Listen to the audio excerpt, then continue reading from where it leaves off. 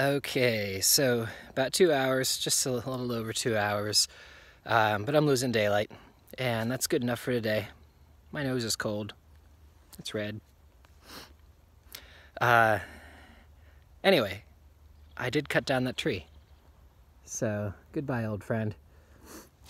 It is kind of funny that the gnarly old dead tree was kind of a fun little fixture, but it needed to go. It was bound to fall eventually anyway, and piece by piece had fallen already, and if it hits a car or something, that gets expensive. So now we got lots more firewood that I believe is full of termites, so that'll be stuff we burn here. I guess maybe I'll walk this way. I did cut just a couple more pieces of this mess here, trying to clear up just a little bit of a path, but as you can see over here, another one of these big old pines. One of my next projects is to start paring this one back,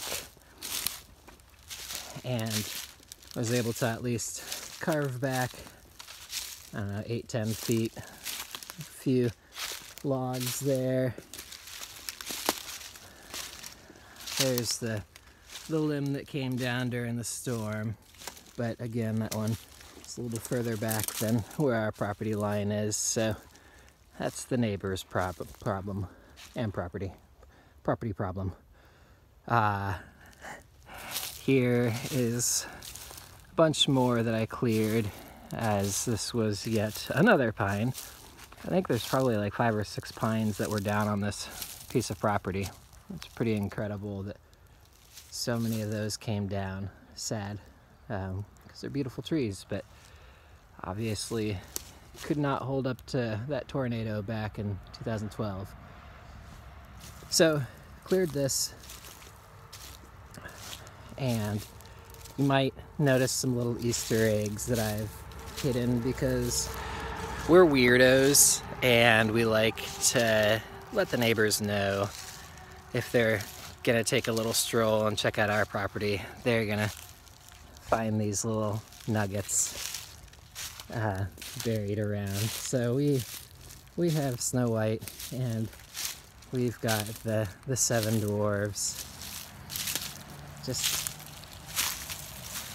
you know, hanging out, chilling, taking naps, spying out, watching you. Like I said, we're weirdos. Okay, so I did pull back a bunch more of this brush, trying to free up the center portion a bit more.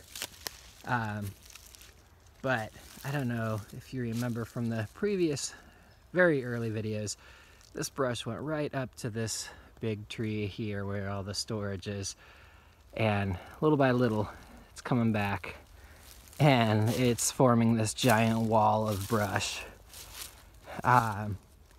So yeah, if we ever get into a zombie apocalypse, we will have an epic fort to barricade ourselves into. So that was about all. I did pull just a tad bit more brush out of that front corner up where the van, that direction, freeing up a bit more of that beautiful tree right there at the drive. So that is all for today. Desolate winter wonderland is on its way. I'm sure it will look much more pretty when there's some fresh snow on it. Although for right now, it's a lot easier to work through without all the foliage and leaves. So we'll see. Until next time.